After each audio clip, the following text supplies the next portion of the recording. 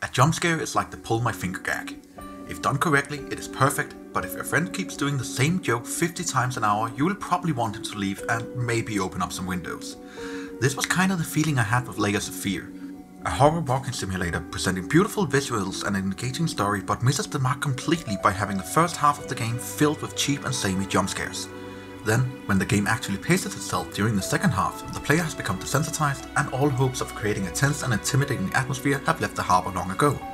This is unfortunate, since there's a genuine well-told story here about a painter slowly going mad and going through an ever-changing version of his home concocted in his own twisted mind.